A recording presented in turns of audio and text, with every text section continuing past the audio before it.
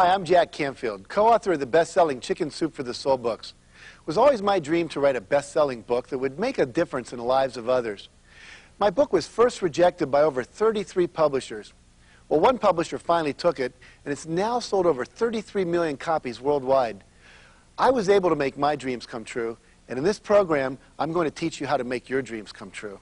Best-selling co-author of the Chicken Soup for the Soul books, Jack Canfield is one of America's foremost motivational speakers.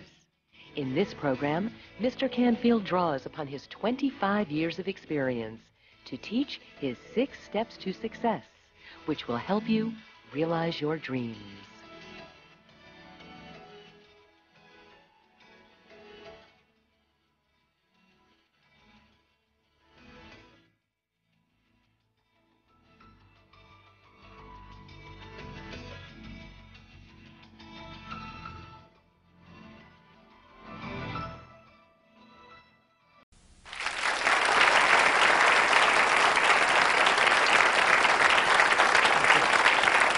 Thank you. Thank you. So let's jump into these 6 steps of success that we're talking about here. Step number 1, you have to decide what you want. Now that sounds so obvious, but so many people go through life not being really clear about what their goals are, what their vision is, what their dream is. I have a cartoon at home that I have above my desk, and it's a cartoon of 2 spiders sitting at the end of a sliding board, the kind that kids slide down. There's a big spider web across the place where the kids would come off. And one spider's looking at the other, and he says, you know, if we pull this off, we'll eat like kings. And even though it's a little gross, it makes a point that I want you to have a big vision, a big vision. I want you to go for everything that it is you want in life, and to get in touch with that from your heart. See, we were told, a lot of us, you can't have that, you can't do this. Forget all that. If none of that mattered and anything was possible, what would you want? So one of the phrases I have is ask what, not how. Because many of you don't know how you're going to get it. And if you don't see how you can achieve it, then you're afraid to commit to it.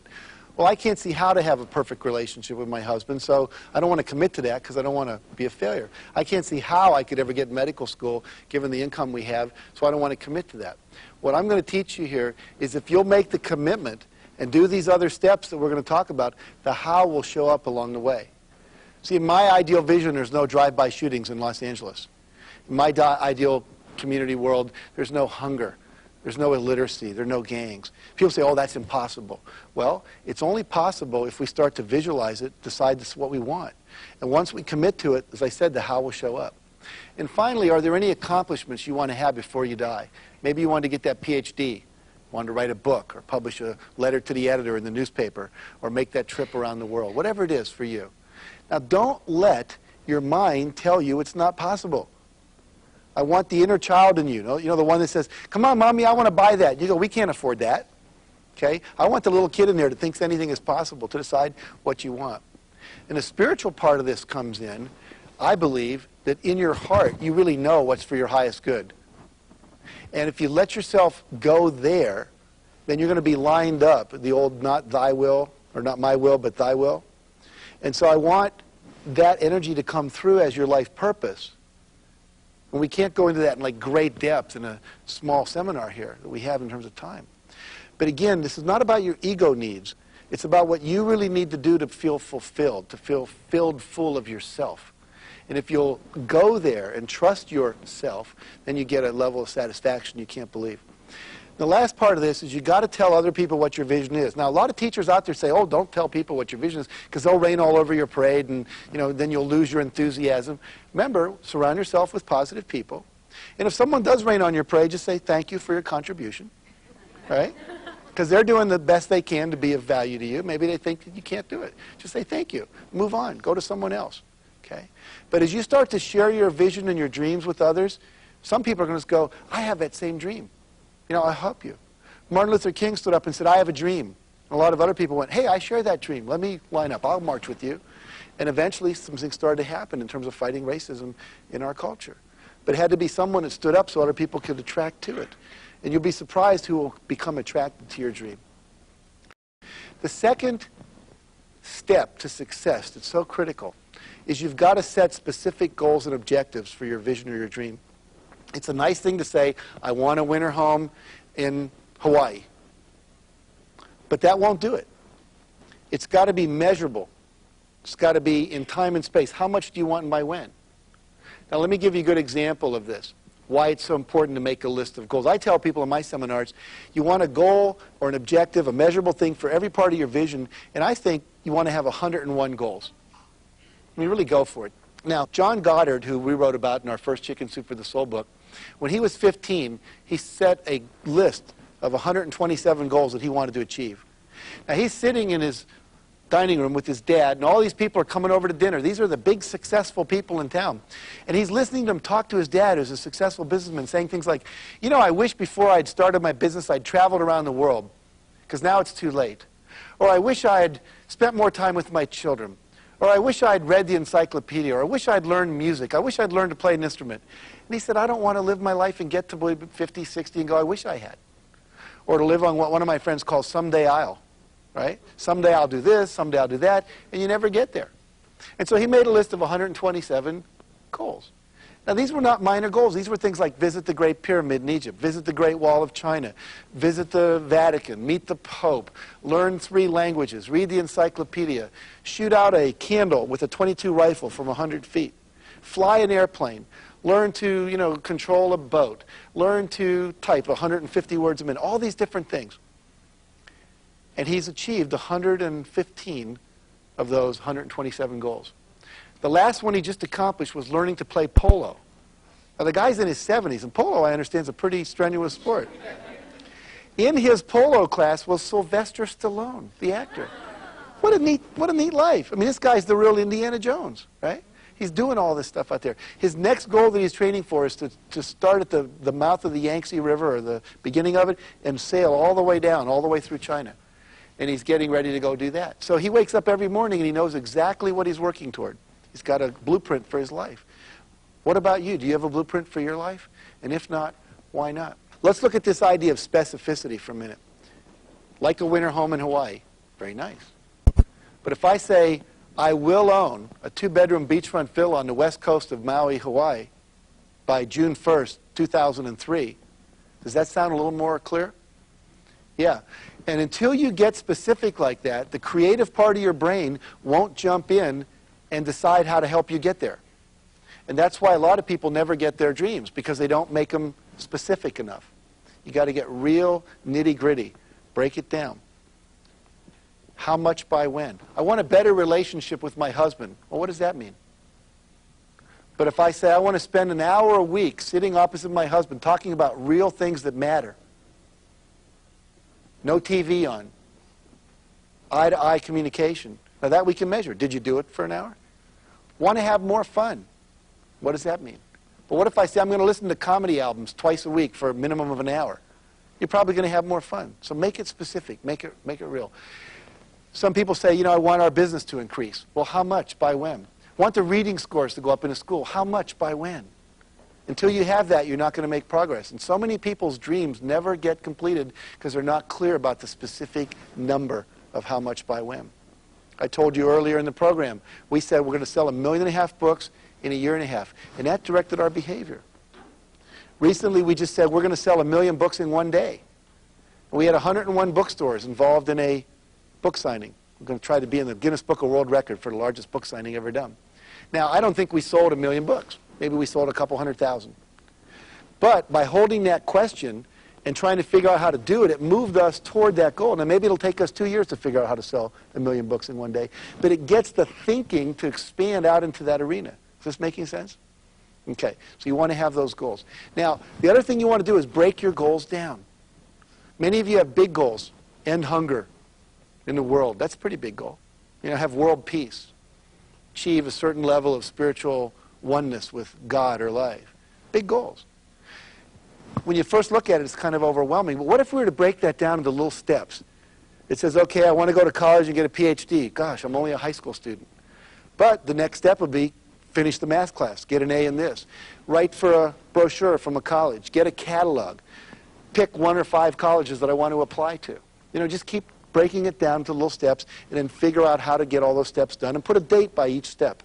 And then start doing the plan. Someone said if you fail to plan, you're planning to fail. Does that make sense? Yeah, absolutely.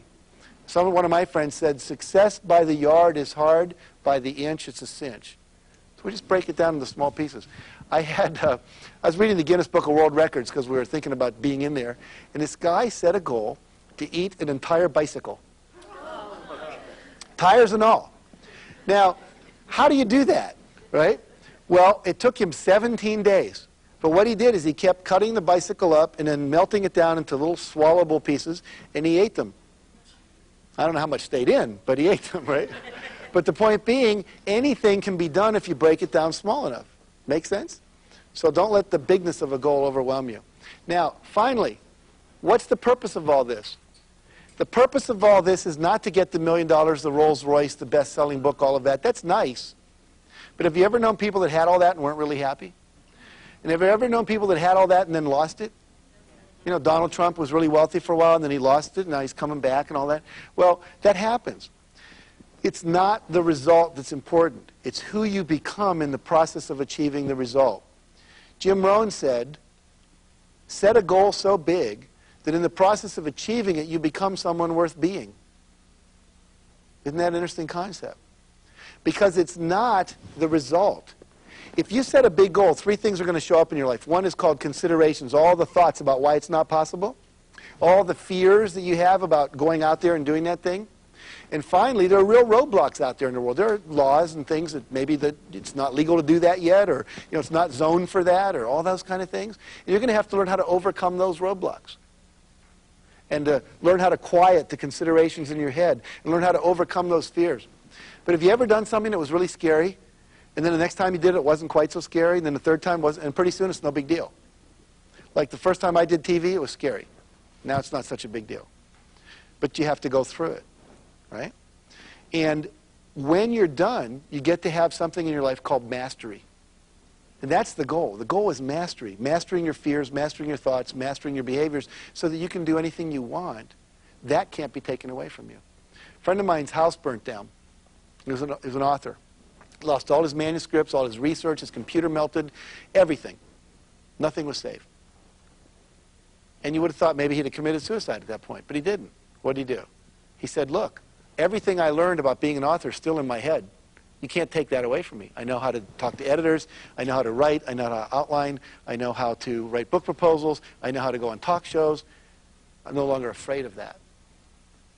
So what you want to do is create goals that are so big and so full of your heart that when you achieve them, even if you lose the result, the best-selling book, they always fall off the bestseller list. My publisher over here will tell you that. They just don't stay on there forever. But the reality is, you become a master in life. Now, step 3 is you've got to visualize the results that you want. This is probably the most important step of all the 6 steps. Maybe the second most important. It's one of the top 2. What does that mean? You've all heard people say, visualize the goal as if it's already achieved. Think about this. Have you ever known a kid, like a high school kid, he's into skateboarding or something, and you go into his room, and the whole wall is covered with pictures of skateboarding? It's like he's surrounding himself with this image of what he wants. People say, I can see it so bad I can taste it. You ever heard that phrase? Yeah. Well, they literally can see it. And because they can see it, it creates something inside of them that moves them toward the goal. Let me demonstrate this with you. Could I have everyone stand up right where you are for a moment? And you at home, would you stand up too? Good. Now, we're going to do a little exercise that is intended to literally blow your mind, to open it up at such a level that you'll never be the same again in terms of this technique we're talking about. So what I'd like you to do is just watch me for a minute, and then we'll do it. In a moment, I'm going to ask you to put your right arm out in front of you and have your feet about 12 inches apart, nice solid stance. And then I'm going to ask you to turn as far as you can. And when you can't torque your body anymore, notice where your hand is pointing. Mine's right to the right-hand side of that pillar there. And then look to what's to the right and left. I see the blue window. I see the wall there with the painting on it. Get a clear picture and kind of lock that in like a photograph. Okay? Pretend there's a little laser beam pointing off. Now, if you're turning here in the studio and there's somebody there, bend your elbow, keep turning. Don't whack them in the head, but also don't stop. I want your turning to only be stopped by your inability to torque your body any further. Okay? Everyone ready to do this? Put your right arm up. And go ahead, turn as far as you can. And when you can't turn any further, notice where your hand's pointed. See what's to the right, what's to the left. Get a real clear picture. And then come on back to the middle. and lower your arm. Okay, good. Now, if you're willing, what I'd like you to do is to close your eyes. Close your eyes. And just imagine that you're lifting your arm up. Imagine you're moving it across your body the same direction you went last time. This time, when you get to the spot where you stopped, you're going to go another foot or two further without any stress, no strain, no pain, no effort. You're just able to go further. Notice where your hand will be pointing now. Use the power of your imagination to create a very vivid, clear picture. Make it real, make it vivid, make it clear, make it bright. Excellent. Then imagine moving your arm back to the middle, down to your side, and go ahead and open your eyes. Okay. Everyone, raise your right arm again. And we're going to turn again. This time, go as far as you can. See how far you can go. And then come on back to the middle. And by show of hands, how many of you went further? No, no, no, no, no, no, no, no. Okay, take a seat for a minute, and we'll talk about why that happened. Okay, good. Now, let me explain what happens here. You had in your mind an experience of reality called how far you went, right? And then I asked you to put a picture in, we'll call it the vision, of something you wanted, which was to go further that you hadn't really experienced. And when you hold those two in your mind simultaneously, it creates something in the brain called structural tension. It's a mental tension. That mental tension wants to resolve itself. It can only resolve itself one of two ways. Either you give up on the goal, or the goal has to become real. Now, what happens in your brain when you do this, and you hold that structural tension, remember we talked disciplines of success? This is something you do every day as a discipline. And when you do it, you visualize the goal you want is already achieved. And that structural tension makes three things happen. Number one, you start to perceive things out in the world that were always there that can be resources to help you achieve your goals. Things that you just didn't even notice before, but they were there. Second, you're going to start getting creative ideas. Oh, I could do that. Third, you're going to feel motivated to take action. Now, this perception thing, how many of you have ever thought, gee, I'd like to go to Hawaii, and then you're at a party about 3 days later, and across the room, a room full of 100 people, you hear someone say Hawaii. You ever had that experience? It's like the Red Sea parts, and you go walking. Did you say Hawaii? You know, you have a condo over there? Do you ever let people stay in it? You know, it's like, how do we do that? Well, the reticular system in our brain opens up, and we perceive more. Now, I'm going to demonstrate this to you very graphically here in the studio and at home on TV. And I want you to pay attention over here, if we could, to the monitor. And we're going to bring up a sentence on this monitor. And I'd like you to read this sentence with me out loud on the count of 3. We'll all read it out loud. 1, 2, 3. Finished files are the result of years of scientific study combined with the experience of many years. Okay, then we'll take that off the monitor. And what I'd like, in a moment, we're going to put that back up. And when we put it back up, we're only going to leave it up for 10 seconds. And what I want you to do is count the number of times the letter F. F. How many times does F appear in that sentence? Okay? And don't say anything out loud. Keep it to yourself, and then we'll see what happens. So if we can bring that picture up again for 10 seconds. Go ahead and look.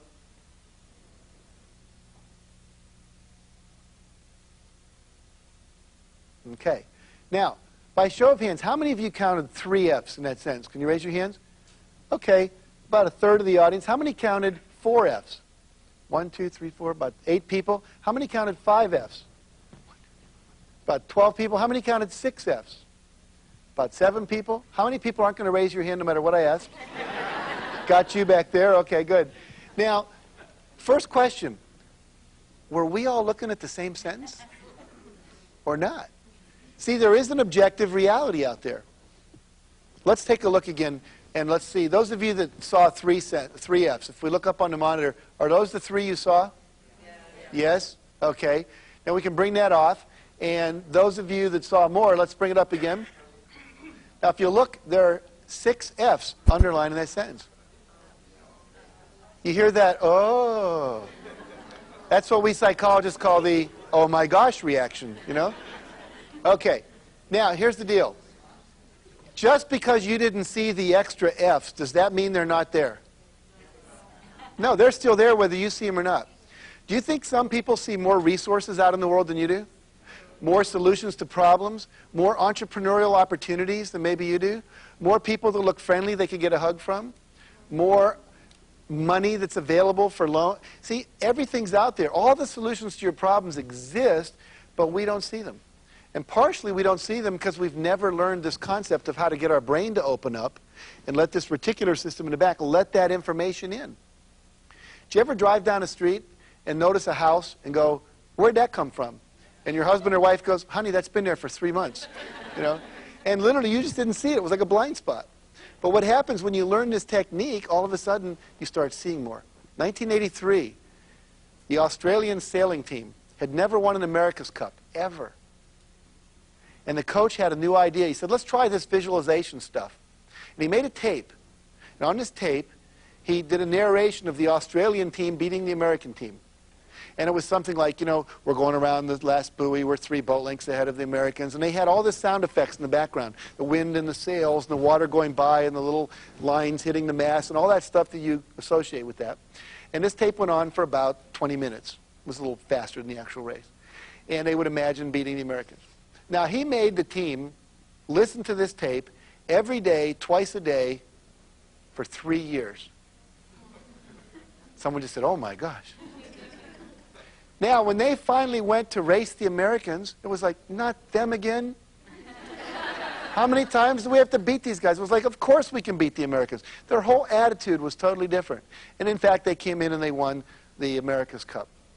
So the idea is that you can use this in any aspect of your life, whether it's sports, whether it's, you know, losing weight, whether it's getting better grades in school, learning to read, whatever. When we come back from the break, I'm going to show you how to use this power of visualization in education.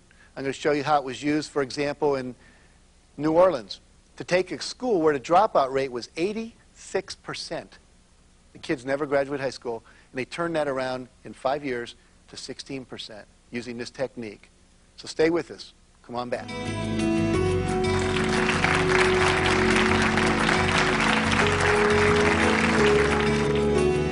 Okay, let me demonstrate to you, more than anything I can think of, the best way to do it, the next step. Step number 4. Because it's really critical that you get this. All these steps kind of have to happen together, all right? And this could probably be the most important one. The one that if you were to do this alone and pay attention to the feedback would probably get you where you want to go. I have here in my pocket, I believe, a $50 bill. If this $50 bill were available,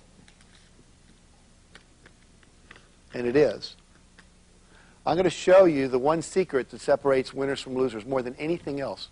Okay? So if this was available, who would want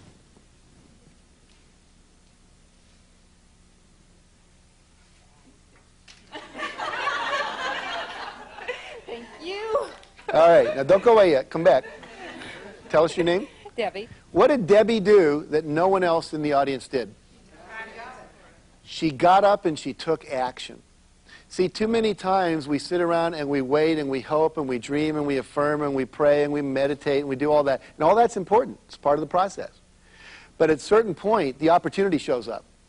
And if you don't act, you get to sit and not have $50. Okay? So let's give her a hand for coming up here and doing it.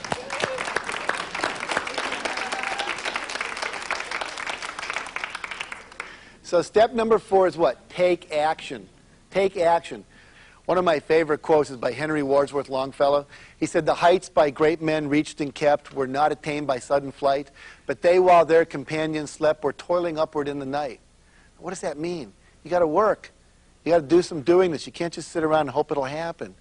One of the steps, one of the actions you need to take is called asking. And many of us, see, we wrote a book, Mark and I wrote a book called Dare to Win.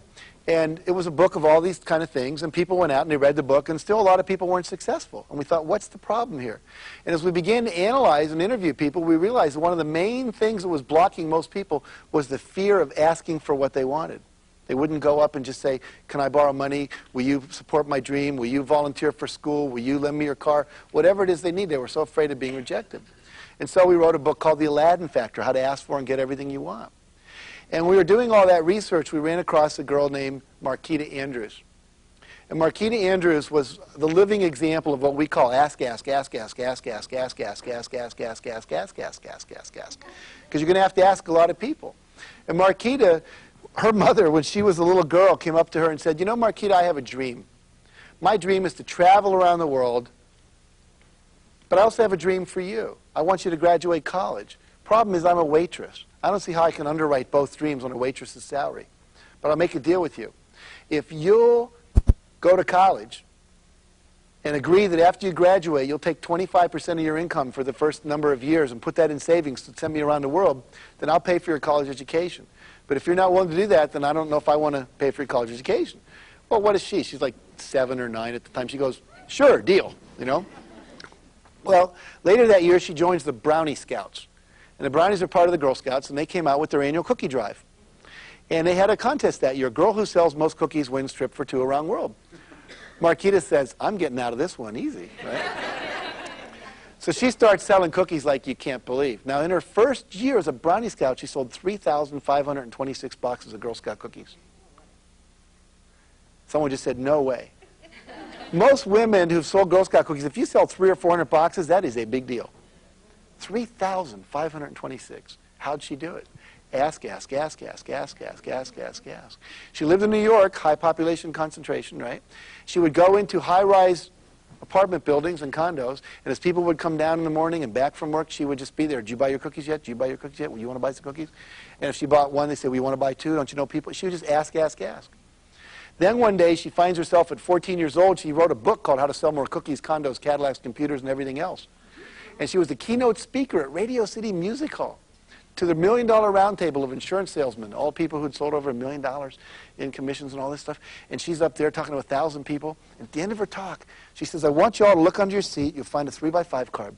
Take that out and write a number between 5 and 10 on the card. So everybody did. And she said, that's how many boxes of Girl Scout cookies I want you to buy for me today as you leave here. That day, she sold 7,000 boxes of Girl Scout cookies. She's in the Guinness Book of World Records. Before she retired, she sold over 32,000 boxes. Isn't that astounding? Hasn't been beaten yet. Okay? But what does she do? Ask, ask, ask, ask, ask, ask, ask, ask, ask. Very powerful tool. Now, she had one final clause, a little phrase she says, SW, SW, SW, SW. What does that mean? Some will, some won't. So what? Someone's waiting. So if you ask enough people, eventually someone's going to say yes. If I asked everyone in this room, do you have a red car? Eventually someone would say yes. It doesn't matter. If you ask enough people, you're going to get your dream met. Now we're going to come back in just a moment. And when we do, I'm going to teach you a word that's going to get you out of the problem of what happens when you ask for something and people say no. And this one word, if you knew this word and you learned it and you used it, can actually get you anything you want in life. So stay tuned, come on back, and we'll show you how to make your dreams come true.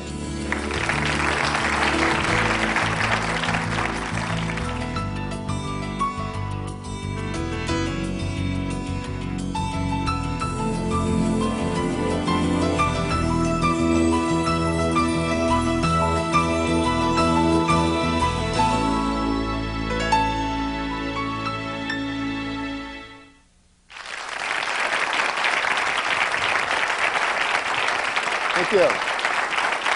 Thank you. Okay. Thank you. Now, I said before the break I'd teach you one word, how to deal with no when you get a no from somebody. And again, I'd like you to write this down, write it in your brain if you don't have anything to write it with on paper and so forth. And here's the word. It's very simple. When someone says no to you, what I want you to say to yourself real loud inside your head is the word next. Let's just practice that. So if I say no, what are you going to say? Next. Absolutely. One more time. No. Next. Now, what does that mean? Ask somebody else. Absolutely. How many people live on the planet? 5 billion people. Someone wants to do what you want to do. Someone wants to get involved in your dreams. Someone wants to support you. You might have to ask a lot of people. Remember, ask, ask, ask, ask, ask, ask, ask, ask, ask. So when they say no, you say next. And here's another clue most people don't realize. If you ask somebody and they say no, does that mean you can never come back and ask them again? No. Little kids are so good at it. Mommy, can I go to the store with you? No. Oh, come on, Mom, please let me go to the store with you. They go away. Mom, you are going to let me go to the store with you. And they wear you down, you know. So that's another thing you can, next time can be, right? So don't let no stop you. No just means get creative, get going. Now, what stops people from asking? What stops people from doing? It's something called fear. We're all afraid. We're afraid we're going to look stupid. We're afraid we're going to get rejected. I love this person who did the acronym FEAR, stands for fantasized experiences appearing real, or false evidence appearing real.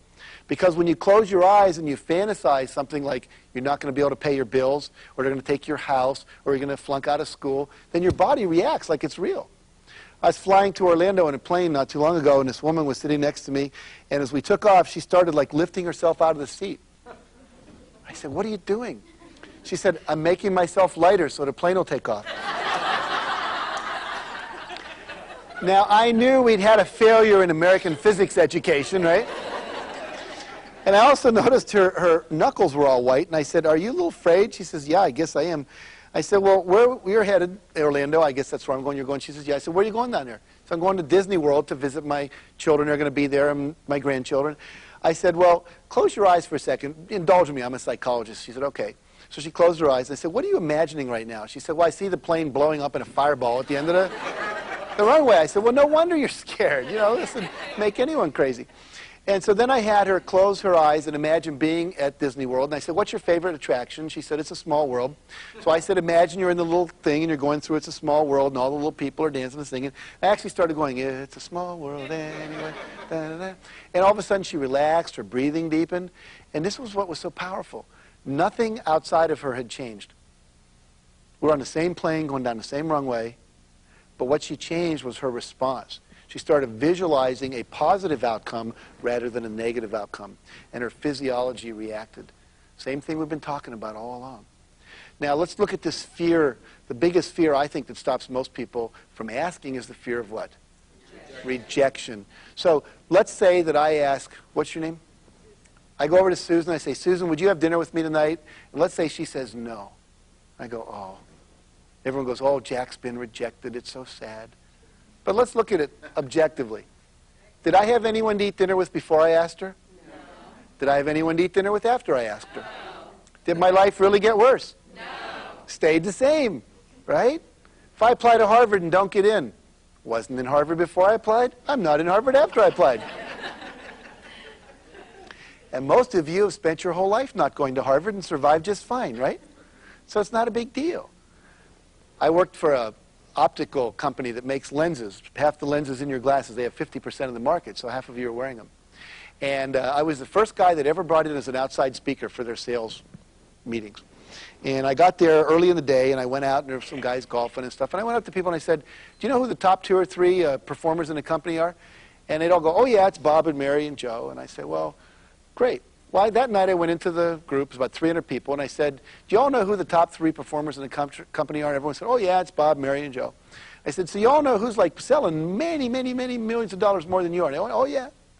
I said, "Now, by show of hands, how many of you have ever gone up to them and asked them to show you what they do to sell so much?" You know, not one hand went up in that room of 300 people. Isn't it interesting? They knew who had the information, but they wouldn't ask them. I said, "Well, why don't you ask?" "Well, they might not tell me." I say, "Well, you already don't know. So if they don't tell you, you still don't know. How'd it get so bad? You know, it's not so bad." But they were so afraid that they might say, "Oh, you're stupid. I don't want to share with you." And what I found, and I think most of you have probably found too if you test it out, most people are willing to share what they know. They like to teach. They like to share. They like to be a mentor. Not everyone will. But if they say no, what are you going to say? Yeah. Next. There's lots of top performers out there you can go to. We've got to get over this fear of rejection. Don't let it stop you. It's not a big deal. Just keep asking the questions. Ask, ask, ask. Say next. Move on. Nothing happens if you're rejected. Fear of rejection. Fear of failure. Fear of looking stupid. Fear, fear, fear, fear stopping us. Let's look at how to overcome any fear. There's a couple different techniques, but let's look at what I think is probably one of the most powerful ones. How many of you have seen the book, Feel the Fear and Do It Anyway? Remember that? Susan Jeffers wrote this book. Well, think about that. Feel the fear and do it anyway. I'm going to do a little demonstration with you here to show you how this works. going to take this chair here. I'm going to pretend this is a diving board. I'm going to stand up on the end of the diving board. How many of you know how to dive off a diving board? Can you remember when you had to learn to do that? You're standing on the end of the board. So here I am. I'm on the end of the board. There's my dad down in the water. He says, come on, jump. And I'm, Dad, he says, it's only 2 feet to the water. I says, yeah, but it's another 9 to the bottom of the pool. And it's 5 from the feet to the head here, you know, and it's a long way down. He says, come on, just jump. I'm scared. Can you relate to that? How many of you at that point said, you know, Dad, I think I'm going to get off the board, go see a child psychologist, going to deal with my fear of jumping into liquids from high places, and when I handle that, I'll come back and jump in. Did any of you do that? No, what did you do? You felt the fear, and you jumped anyway, right? And this is really the principle that works for anything in life. You're going to feel fear. It's going to show up. So what? Most people let fear stop them. They say, well, obviously, then I shouldn't do this thing. I'm going to say to you, feel the fear, and pretend it's like a 2-year-old. Take the 2-year-old with you. You know, it doesn't want to go certain places, first day of school. So what? Take it. You're the adult. Treat your fear like a little child. But don't let it run you. You're bigger than that. You're bigger than that. The mastery comes from what? Handling the fear. Now, I had a teacher, very profound spiritual teacher, teach me once how to take this and even make it deeper. So here's what I'm going to teach you too. I want you to take your fingers and join your 2 forefingers together like this. Everyone do that? Okay. And what I want you to do is repeat after me. Everyone ready? Okay. Goes like this. A little chant. Goes like this. Oh, everybody. Oh, what the heck? Go for it anyway. Let's do that together one more time. Oh, what the heck? Go for it anyway. Very good. Let's see. If you can remember that when you're scared, oh, what the heck, go for it anyway, then you'll take that action. It won't always be the perfect action, but if you get into action, something's going to happen. Which leads us into step 5, which says respond to feedback. See, when you take a first action, is that necessarily going to be the right one? No. But you can't get feedback unless you take the action. And some of us are so afraid of doing the wrong thing, we wait until like 18 doves fly over our house in the sign of a cross. Oh, it must be the ideal auspicious day, and then we take action. Well, they don't fly over that way too often, right? So we just have to take an action and see what happens. Now, there's 2 kinds of feedback. What are they? Positive and negative. Which one do you like best? Positive. Right. Positive feels good, right? You know you're on track. But have you ever had negative feedback and it was valuable? Yes. Right. So there's 2 kinds. Now, how many of you actively solicit feedback in your life? You say, hey, I want feedback on how to be a better parent or a better teacher, or how can I be a better salesperson? How can we serve your company better? Right? Most people don't ask for feedback. Why don't they ask? They don't want to hear it. But let's say you're a teacher in school and you don't ask feedback. How I can be a better teacher. The kids go home. Do you think they're talking about how you can be a better teacher? Oh, man, that teacher, she doesn't let us do this, and she's so mean, and yada, yada. Well, everyone in town knows but you. Everyone's talking about it. You're the only one not in on the secret. If you're not getting along with your wife, she's called her girlfriend, her mother, her sister, told the people in the office, everything that's wrong with you. But guess who she hasn't told, perhaps? You. So it's very important to ask for feedback. Now, I'd like to demonstrate how this works. I need another volunteer from the audience. Who'd be willing to play with me? Okay, what's your name? Mercedes? Okay, here's a microphone. What I want you to do is stand right here by the plants. And if you would face me over here. And what I'm going to do is I'm going to walk toward you in a moment, and you're my goal. As I'm walking toward you, 100% straight on, I want you to say, on course. You're like a feedback system. On course. I'm on course. If I go even off 5 degrees, you say off course. Okay? And you're going to be doing it like stream of consciousness. On course, on course, on course, off course, off course, on course, off course. Got the idea? Okay, are you ready? Okay, go. Why aren't you giving me any feedback? Because you haven't done anything. Because I haven't done anything, exactly. Here's the deal. If I don't take action, I don't get any feedback. See, that's why the action's so important. Now, we'll start again. You ready? Okay, here we go.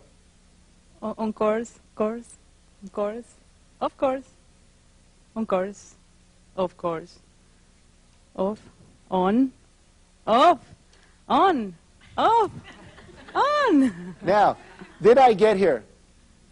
Was I on course or off course more of the time, according to her? It was about even, wasn't it? Yeah. See, I could be off course more than I'm on course as long as I respond once I get back on course. So the key here is if I take action and listen to feedback, eventually I what? Get to my goal. Now, let me show you how a lot of people deal with feedback. It doesn't work. Stay here. And again, real fast, on course, off course if I'm moving toward you, and off course if I'm not. Are you ready? Okay, go. Here's how one person I know deals with feedback. On course, off course. Oh, no, it's too hard. I quit. Life's too hard. Now, do you know anyone that gets negative feedback and then they instantly just cave in? Yeah, so you've seen that. Here's another way people deal with negative feedback. See if you've ever seen this one. Are you ready? Okay, here we go. On course, off course, of course, of course. Bitch, bitch, bitch. You are so negative. Can't you say anything nice? Now, have you ever seen anyone get angry at the source of feedback that was really useful for them? Exactly. Sure. Now, here's how one person I know, he actually bankrupted 3 companies, 3 divorces. This is how he deals with feedback. Ready, Mercedes? Yes. Okay, here we go. Of course, of course, of course, of course. Right? His favorite phrase was, my way or the highway. As long as you live in my house, you'll live by my rules. He was not open to feedback because he would rather be right than successful. Do you know anyone like that? Yeah. Let's give Mercedes a hand for volunteering. Thank you. Thank you. So the key here is to what? Ask for feedback, and when you get it, listen to it, then correct, and keep moving toward your target. Step number 6, the last step. Perseverance. Keep on keeping on. Never give up. Never give up. If you've got a goal that's important in your heart, don't give up. As I said earlier, we would have self-published our book if no one else would have published it. You got to have that kind of commitment to your goals. You may not know this, but the average millionaire in America goes bankrupt 3.5 times before they become a millionaire. I don't know how you go bankrupt a half a time, but you can do that statistically. Walt Disney went bankrupt 5 times. Henry Ford went bankrupt 3 times. Remember, we did Chicken Soup for the Soul. 133 publishers said no. When they did, the guy that wrote the book, MASH, that became a TV show, it took him 7 years. He was a high school teacher. He wrote at night. Remember, persevere a little bit every time. Break it down. Every night he wrote. What happened? Turned down by 18 publishers until Morrow bought the book. Jonathan Livingston Seagull, turned down by 19 publishers. Louis L'Amour, the great author, has 200 books in print. Got 300 rejections before he ever sold a piece of writing. Alex Haley, who wrote Roots, got a rejection slip every week for 4 years. 200 rejections before he sold his first piece of writing. See, it takes perseverance. Fred Astaire goes in for his first screen test. What do they say? Can't act. Bald. Dances a little. He had that framed in his living room after he went on to become what? One of the greatest dancing actors, singers we've ever seen in their history. You don't let other people determine. You persevere. You hang in there. So if you'll make your dreams a priority, and if you'll surround yourself with positive people, if you take 100% responsibility for your life and decide exactly what you want, and set specific goals and objectives, and visualize your goals as already completed, take massive and repeated action to respond to feedback, make corrections, on course, off course, and never give up, then I promise you, you'll start to live an amazing life full of dreams come true. Now let me